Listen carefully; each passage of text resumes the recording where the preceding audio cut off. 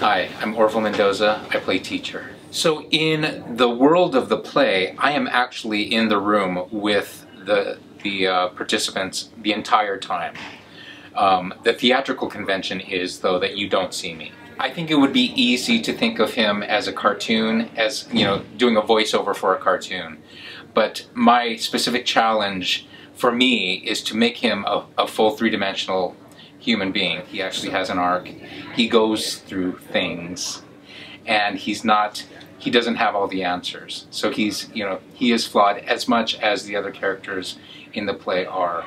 And the beautiful thing about this play is that I feel like these people come together. I feel like the teacher needs these people as much as these people need the teacher. And at the end of the play, they end up in a different place, hopefully a better place than when they arrived at this retreat.